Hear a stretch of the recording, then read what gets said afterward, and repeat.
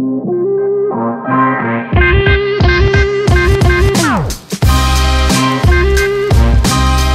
it's the favorite time of the episode for most of you angry people out there, angry listeners.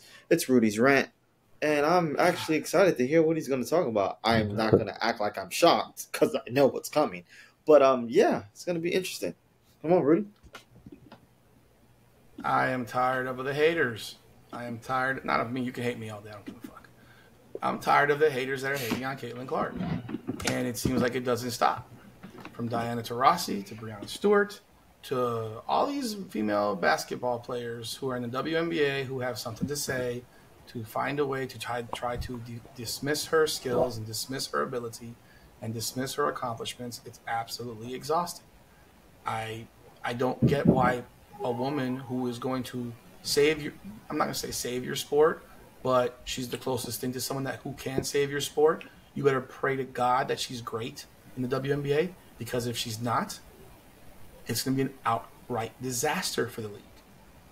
The hype behind these other players in college basketball, let's be real. Angel Reese is not a good basketball player. She's not. She can rebound and she can play defense. All-around game, no one's watching the WNBA to watch her play. All the things that came out in the past 2 years in reference to Angel Reese were typically based off negative things that happened. They were not based on her game. Did you ever see a highlight where you say, oh my God, Angel Reese, amazing? No, nobody cared. You knew about her taunting after the championship. If she had not done that, nobody would have talked about her after that championship game, realistically. The taunting, then she got suspended. Then it's the twerking on TikTok. Then it's her showing her a video of her having her cooch waxed and then showing the world what it looks like on social media. And then her press conferences after South Carolina when we're not scared of them nonsense. What are you doing? And then finally her press conference to end her season when she's boo-hoo crying. We did not get, boo-hoo crying. No, I was going to say 23 and 15. I mean, that's something. Nick, stop it. You're trolling now because when you shoot the ball to yourself, you throw it against the backboard and it comes right back to your hands because you're 6'3" and more athletic than the people that are shorter than you, and you grab a rebound and you get credit for that as an offensive rebound. She was 17 and 20 against Iowa. She had 10 offensive boards. I would bet 8 of them were shots back to herself. She was 7 for 21 from the field shooting layups. She missed 14 layups. Now, who else? Let's take a thing. Juju Watkins. She's been praised all year, and she deserves it. Absolutely. Did you know she shot 40% this year from the field? I know. 40%. Criticize Caitlin Clark. She takes too many shots. Juju Watkins took the exact same amount of shots pretty much, 22.7 to 22.4. Clark shot 46%. Clark never shot lower than 46% in her career in college. Watkins is shooting 40%. She's inefficient. She doesn't average 9 assists a game. She averages more, she has a 1-to-1 assist to turnover ratio. Caitlin Clark has been hated on, and it's exhausting. And I'm not taking away what Juju Watkins has done. I think she's special. I think she's going to be amazing. But she has to expand her game to make you, Nick, watch it, to make me watch it, because watching layup drills is not what I want to watch.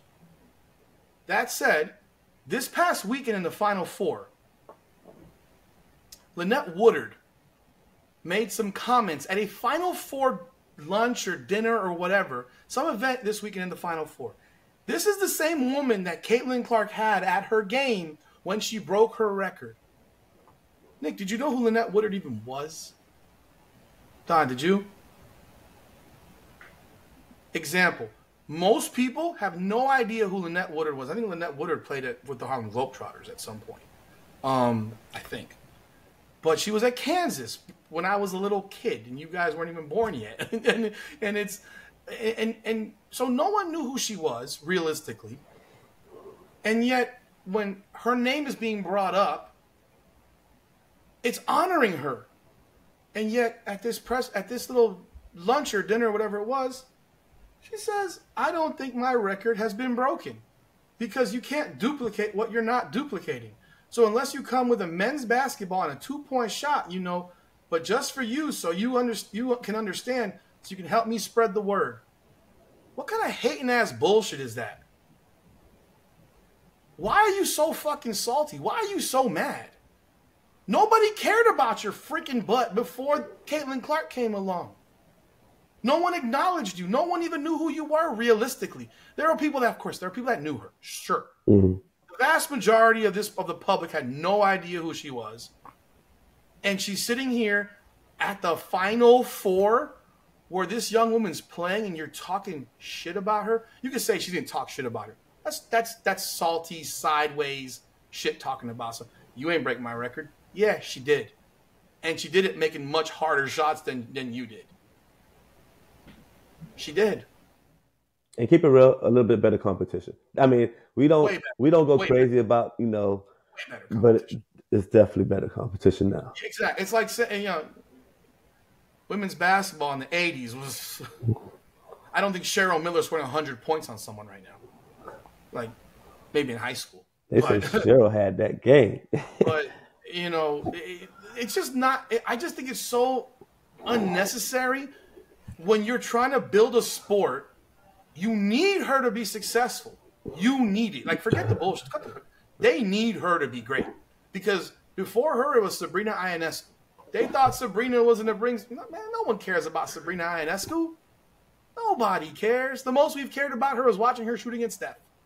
How many New York Liberty games did you see in the last 2 years? I think the last person that probably got like a little bit of hype, like that brought people there, was probably Candace Parker, just because she looked good and then she played good. It helped. It definitely helped. But her skills was A1. But her skills are not. They don't generate male interest. No. Like what we talked about earlier. Similar game to Angel Reese, just she makes those shots. Mm-hmm. You know, she's way better than Angel Reese. Yeah, like not even close. But she makes those layups. Like mm-hmm. she's way. I think she's even more athletic than her. Yeah. So yeah, I remember Shamiqua Holtzclaw when I was younger, and I mean there were players that were really incredible back in the day, but no one ever had this type of hype. It's because what she does, they can't do. I'm not watching freaking women's basketball to watch layups because they can't dunk. You said they should lower the rim to 9 feet, 9 1/4. I'm surprised you haven't been crucified yet by the Women's Congregation of America for sexism. I agree with you. They should. But if you can't dunk, guess what? I want to see you drop some freaking 25-foot threes. Yeah. I want to see you dribble around the ball and make Haley Van Lith go in a circle and like that's the stuff that Steph Curry does to grown men. Oh, there you are. Oops. Last night he had a three at the top of the key. He was so wide open. I was like, they just gave him a free throw. That's what changed the game on the men's side was everybody were in tune with the dunking and things of that nature. But when he came back with the distance shooting, that like that distance shooting that Caitlin also have, what I call it parking lot defense that you need for her. Like as soon as she come in the parking lot, you need to be covering her. If she goes to the bathroom, you need to go there and wipe for her. So that's the difference. So this is where it becomes sad. They make these comments and then they run back and have to like apologize, mm-hmm. right? Because they're getting crucified for what they said. And you know what? If you feel something, that's where I think you're pathetic. Because why are you apologizing? I think you believe what you said. The outrage. Don't apologize. What are you apologizing for? The outrage. Fuck the outrage. You were nobody before. You're still nobody now. She wrote, to clarify my remarks made at an awards ceremony on Saturday, no one respects Caitlin Clark's accomplishments more than I do. This is why I accepted Iowa's invitation to participate in Caitlin's senior day. My message was, a lot has changed on and off the court, which makes it difficult to compare statistical accomplishments from different eras. Each is a snapshot in time. Caitlin holds the scoring record. I salute her and will be cheering for her throughout the rest of her career. Really?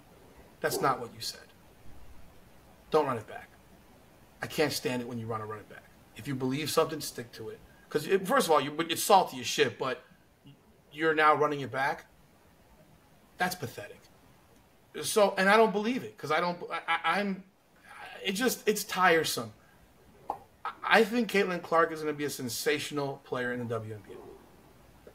And the difference between the WNBA and college basketball is if they double team her, what's going to happen? She's got players to pass the ball to who are going to make buckets. She'll get them layups.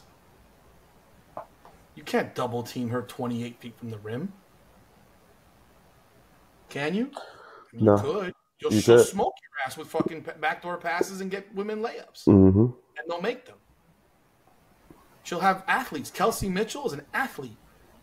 Aaliyah Boston's a great player. Those are her teammates next year. Or, hell, 3 months from now, I think. So, yeah, I'm sick and tired of listening to this fucking hate for this woman. All these broads, all these women who talk shit about her, they're all going to get a fucking rude awakening in a couple of months. Because she's going to be the rookie of the year. She's going to average 20 plus a game. Hell, she might lead the league in scoring. The leading scorer last year was 24 a game.